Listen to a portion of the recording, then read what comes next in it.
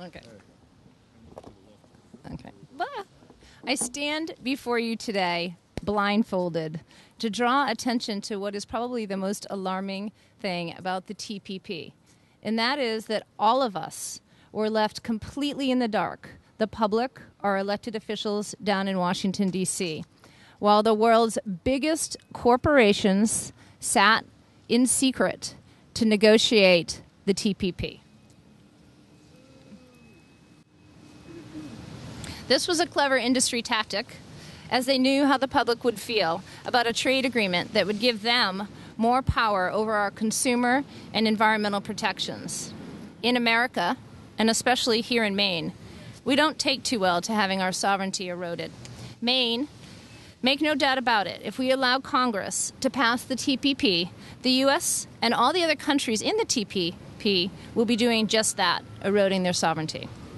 As a member of 350Maine, I want to share a few reasons why the TPP is so concerning regarding the environment. First, in its over 6,000 pages, which the public just got to see in November, the word climate change, global warming is not mentioned once.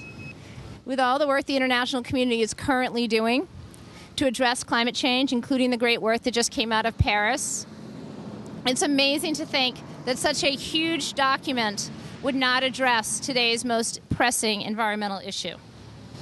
Looking at what has been happening around the world in recent years, it's no surprise that those allowed at the table when the TPP was written made sure that it offered every opportunity to weaken consumer and environmental protections. Recent trade agreements, like NAFTA, allow corporations to sue governments when regulations hurt their profitability. And these cases are handled outside our traditional judicial systems in what's called ISDIS, Investor-State Dispute Settlement, where a tribunal of 3 lawyers arbitrate the case. The number of cases like this has seen a sharp uptick. In 1996, only 38 known cases were handled that way. By 2011, 450 corporations were suing governments using ISDIS. In recent news, President Obama rejected the Keystone XL pipeline, recognizing it had an enormous climate impact as well as other environmental implications, creating a giant conduit of Alberta tar sands to simply travel across our entire country for export. Well, TransCanada didn't like that decision, and in fact is now telling the U.S. that we had no right to stop an international company from building this pipeline. And they are now suing the U.S. government for $15 billion in lost profits. In this case, not in our judicial system, but through the ISDS. To be fair, companies in America are in on this game too. The government of Ontario had created this really great, successful green jobs program that had incentivized the solar and wind power generating companies and also asking them to get their products locally when they built such systems. Within 2 years, 20,000 jobs, green jobs, were created in Ontario. And more than 4,600 megawatts of renewable energy had been contracted to be built. Well, the U.S.-based corporation Mesa Power Group didn't like that very much.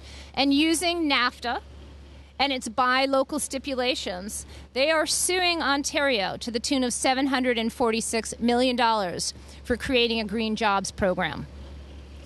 If the TPP were passed, it would expand these corporate rights more than any past trade agreement by extending them to more than 9,000 additional foreign-owned firms. The TPP also scarily locks us into a future where the business-as-usual model of digging for and burning fossil fuels will not only continue, but it's actually mandated to be expedited. In other words, the TPP literally requires the U.S. Department of Energy to automatically approve all LNG exports. You heard me correct. They are mandated to approve everything. Here in Maine, as we see the health of our economically and environmentally important Gulf of Maine deteriorate before our very eyes from climate change, we know such a mandate is nothing but a giant present to the oil and gas industry. This demand is coming at a time when we're learning more and more about the problems associated with natural gas production. From well to wheel, we're seeing methane leaking at an alarming rate.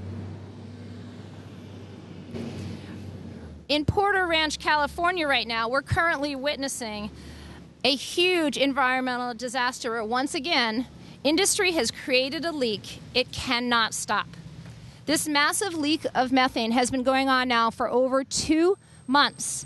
And when I say massive, the amount of methane that's coming out of Porter Ranch, California, equals all the other methane emissions in the entire state, including all of the gas and oil industry.